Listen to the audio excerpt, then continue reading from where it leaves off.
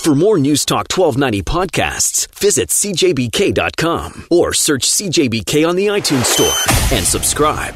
This is Ask the Expert, a special advertising feature of News Talk 1290 CJBK. Good afternoon and welcome to Ask the Experts on News Talk 1290 CJBK. A very interesting half hour. I will say that, a very interesting half hour planned for you as we're going to learn another acronym here in London. An acronym that's doing a lot of great work here in London, and an acronym that you probably may even recognize and just probably forgotten what it stands for as well. We're talking about YFC. YFC stands for Youth for Christ. Joining us now is Jay Lawrence. Jay, thanks so much for being in here, man. Appreciate it. No worries, Al. Thank you. First and foremost, you showed up about 10 minutes ago, and you and I were having a talk, and I've been trying since then to figure out where your accent is from. Help me out. Where? It's, like I say, it's a bit of a sketchy accent. Originally, I grew up in Cape Town, South Africa, okay. The most beautiful part of the world. But after finishing my schooling, I actually moved to England. So I was based in the southwest of England. And the British, they all kinds of accents and things that come on. So, the accent's a bit blended over time. And now I've been in Canada for 4 years, so I'll probably be saying in a while, too. You managed to mix that in as well. Now we can just kind of sit back, relax. We know where the accent is from, and now we can listen to everything about Youth for Christ. Incidentally, did you know there's another London over in England? Did you know? Apparently about that? so, I saw it at the airport. Just on the way out. I want to talk to you about Youth for Christ because this is an organization, like you said, like so many organizations do. We throw it together as the acronym YFC. You're probably best known for the YFC. A lot of people have probably seen some of the buildings that you guys are affiliated with, some of the work that you guys are doing, some of the camps. We'll talk about all of those, but maybe first and foremost, let us know a little bit more about YFC. You're maybe a victim of your own success where nobody kind of asks you that question. Yeah, Youth for Christ is, it's been going in London. It's been going since 1960, which is actually much longer than I realized. But it's an organization that's in over 100 countries in the world. I knew about it in South Africa. It's active in England as well. And Youth for Christ is an organization that's focused on bringing hope to young people wherever they are. So whether that's in the gym or whether that's in the classroom, wherever they are. And for us as Christians, our hope is found in Christ. That's who we are. But that doesn't change that conversation, or that doesn't change the nature of our friendship or relationship. If a student, after playing basketball or whatever it is with me, wants to have that conversation and it's appropriate, that's okay. And if they don't, that doesn't change how we care for them. That doesn't change, how we love them too. And I have, guys in our group of different faiths, and that's cool. That was going to be my next question. Yeah. Is oftentimes we hear the minute that Christ or Christian is in the name, a lot of times we say, oh, geez, I'm not practicing my faith, or, right. I'm an agnostic, or I'm an atheist, or something along those lines. That doesn't change that we might be able to be affiliated with you. Definitely, and since being in London, I've been here for 4 years now. I've come to know and realize that there are so many great organizations in the city, and fortunately, we've been lucky enough to partner with some of them, and even with the City of London. And like I said, there's so many great organizations, and as Youth for Christ, we don't ever want to be seen as an exclusive thing. To be fair, we actually want to see as the opposite, to be inclusive and to encourage, all young people or whoever it is to work with us. But we hope that the way that we work with young people is different. And and for myself, even as I coach sport, I don't coach Christian sport. I coach, if it's ball, it's basketball, right? It's the game. Yeah. But hopefully the way that I treat my players, the way that I train my players, the bar that I set in terms of character and integrity, hopefully that's different, and hopefully they can read into that. Are you ever worried that maybe passions, because like there's those golden rules, you don't talk about politics and you don't talk about religion, those kind of golden rules. Are you ever worried in the sport world that sometimes that may boil over at times? Sometimes sport can be something that you don't bring up at the dinner table. That's well. right. I think there's a quote that says that sport helps build character, and I kind of like to flip that and say that sport reveals character. And even for myself, like I still try and play, even though my ankles and knees aren't what they are. But in the heat of a game, sometimes you find yourself your language might be affected, the way you're feeling, because that's what happens. You're in a game and you're playing to win. And I think within sport that, you only have to read the newspapers and seeing what's going on in the world, that sometimes athletes themselves struggle, off the court. There's so much going on. And again, that's why I believe in using sport as a tool to help build character, because at the end of the day, that's what people are going to remember. I want to is talk your to you. character. I want to come back and I want to revisit that thought, because the idea of sport, kind of for what you guys do, trying to build a rapport with the community, being there because you're loved through Christ and things along those lines, obviously forefront of your mind where it may not be forefront for others. How you kind of bridge those worlds together without sounding dogmatic, without sounding preachy. I want to talk to you a little bit about that and the importance of sports in that role, kind of creating that little bit of a buffer zone. We'll continue our conversation. Jay Lawrence joining us. And again, Youth for Christ. You can jump online, read more about them. We'll get into all of the stuff that they are doing now or even plans for the summer. You can jump online to YFCLondon.com. And you'll get more information there. We'll get more information next on Ask the Experts. News Talk 1290. There's a change happening in our city. Have you felt it? We're not just talking about new houses and offices, because the impact of brick and steel is nothing compared to the people who build them and the ideas that fill them. We're talking about the innovators, the entrepreneurs, the creators, those who see no limit to how high London can rise. If you haven't felt the change, don't worry, you will soon. And this is where you'll hear about it. Today's Talk. For today's London, we are News Talk 1290, CJBK. This is Ask the Expert, a special advertising feature of News Talk 1290, CJBK. As we continue our conversation with Jay Lawrence is with an organization that does great work here in London that we're just really learning more about. Certainly we've either seen YFC here in London, or we've maybe even heard of Youth for Christ, but usually that's kind of the extent of it. We don't get to know a whole lot of it. We started off the first segment, and I thought it was really interesting, Jay, as we were talking about, we have this platform of sport that we introduce kids to, and people come and we have camps and we have different games and stuff that people are able to join in. And, if they have questions about religion, if they have questions about Christ, that's when we kind of start talking about it. Makes sport a really important role in what it is that you guys do. But it's funny, I don't think that's an angle that a lot of religious organizations would take, would they? Yeah, definitely. I mean, I would see it as, sometimes people would say, what does sport and God have to do with each other? And I don't necessarily think that God loves sport, but I know that God loves people, and people love sport.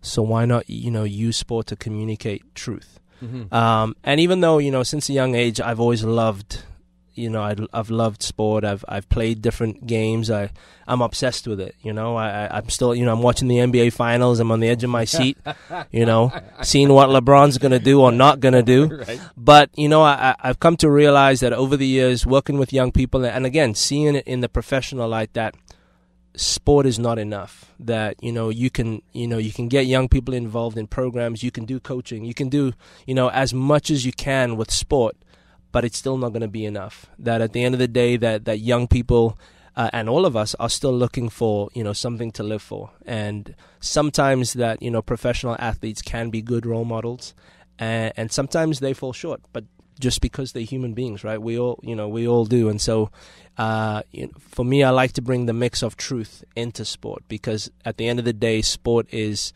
fantastic, it's great, it's something to do, but it's not enough. And yeah. Well, what is the usual age group that you're working with at YFC? Majority of the guys I work with are high school, although we have a program where we work with grades 7 and 8. Right. As well, just as kind of to help with that transition into high school. Longer I've been in Canada, I've realized that that year or two going into high school can be a tricky year. Sure. For some. And so if we can establish that relationship before they get to high school, that just helps them as they come into high school, and being part of a sports team helps you adjust. It helps you make friends, it helps you feel a part of something, right? Which is huge, and which is why sport is what it is. You know, you get to belong. You get to belong to something. That's right, and that confidence, especially going into that high school, or if you're struggling over at your high school, just getting that swagger from somewhere else, sometimes very, very important. But it strikes me as an interesting age group as well, where religion is often in the back of people's mind, if it's in their mind at all. How then do you navigate to make sure that people know, you know what, it's an okay topic to talk about? Yeah, I think for me is, you know, I coach in a local high school too. You know, I'm in the school, after school coaching nearly every day, and you know, the students see me, and I'm sure in the beginning they're like, what's the deal with this guy? You know, he's Youth for Christ, so why is he here? And is he just going to be like, you know, talking to us about God all the time? And, and once they get to know me, first of all, they get to know that I'm normal, you know, that I'm not like, you know, someone that they can't get along with. They know that I'm watching, you know, the same NBA, and I listen to music that's on the radio, and I eat the same food. Right.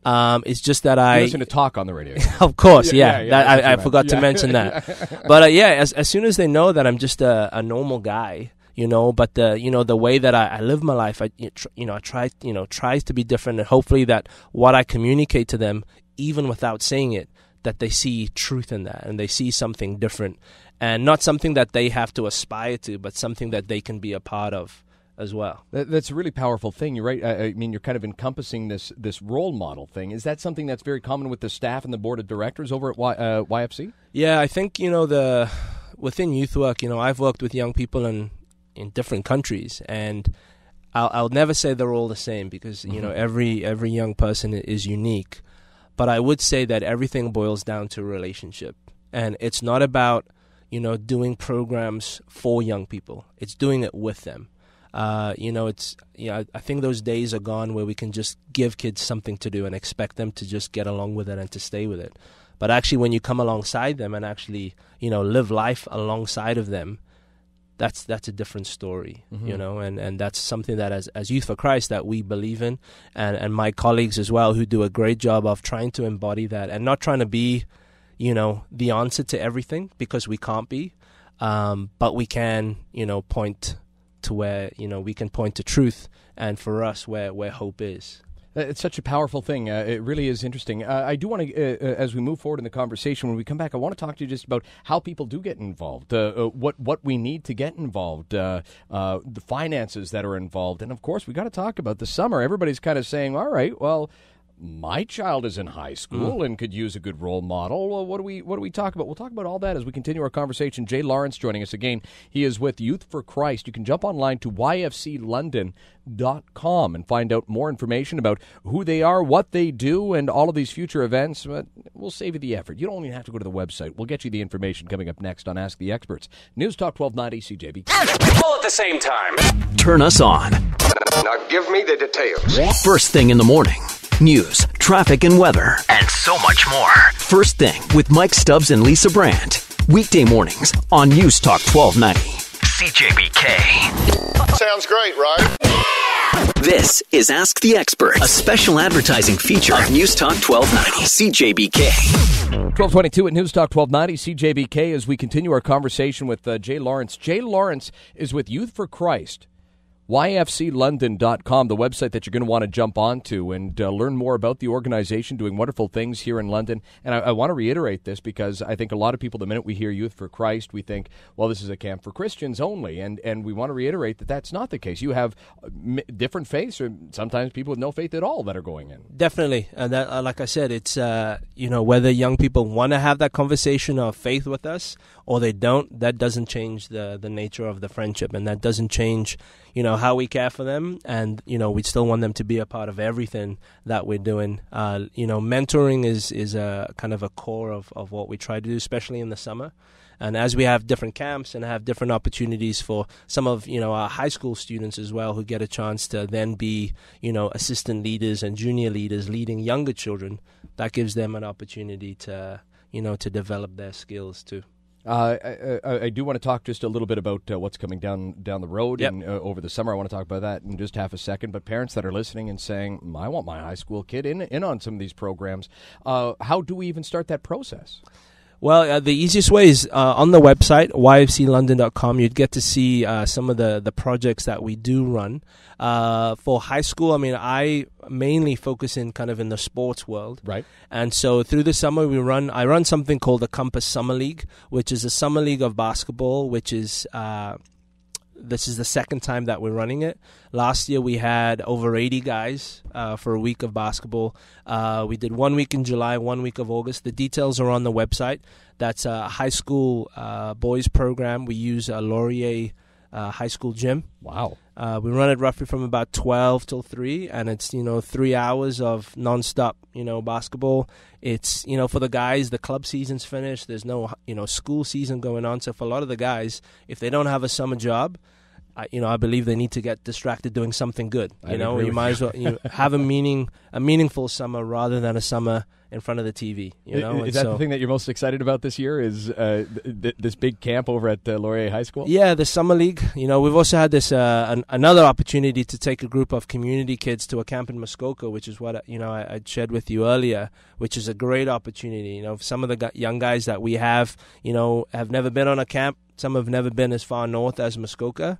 So we're excited with the opportunity to go up to Muskoka Woods and just give them an opportunity of a lifetime, and hopefully wonderful. they just have an amazing week. I do want to ask you this question. This is maybe something that I should have started off with. We've announced that you don't have to be Christian to go, but generally speaking, who are the people that are coming over to YFC? Are they do they have a specific quote demographic? Well, we're based on Adelaide, 254 Adelaide Street, and so we're focused really on the Pond Mills and Glencairn community. And so we have young people that come that, that might walk there. For our basketball program, Compass Basketball, most of the guys walk or bike.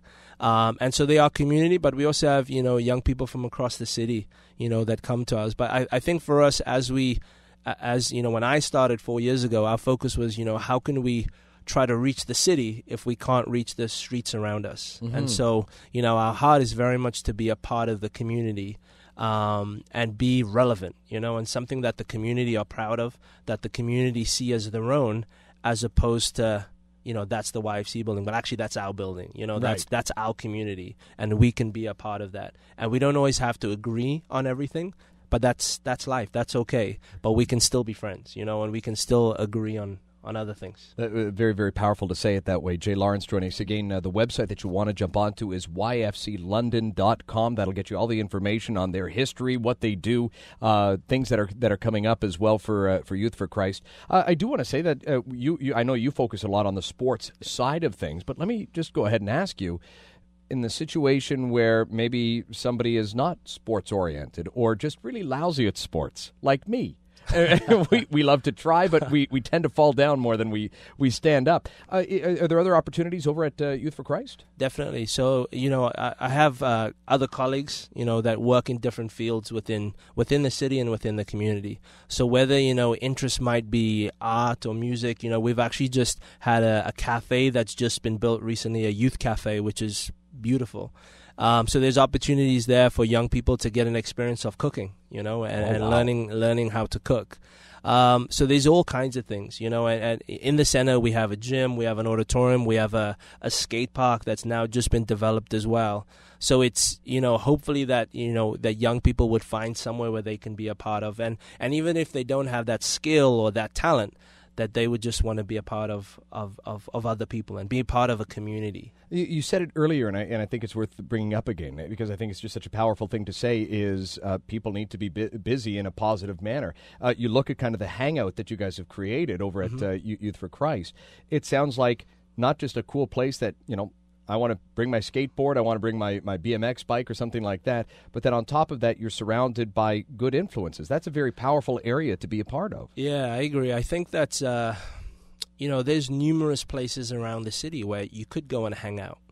But the difference is to have somewhere where you can be, but you can have friendship and relationship too. I feel that, young people, sometimes they'll want to belong to something before they'll believe in something. And so, if we can give them somewhere where they feel like they belong, there's so many young people who sometimes feel lost and feel like they don't have a place. I mean, there are adults that feel exactly the same, where you just don't know your purpose or what you're supposed to do. And so we hope that the the setting that we have and in the atmosphere of the cafe and being around, staff and people that are connected there, that they can see hope and they can see truth in that. Very, very powerful work that you do. Again, we'll send everybody to the website, YFCLondon.com. You'll be able to learn everything about the work that Youth for Christ is doing right here in London. Jay, you're off the hook.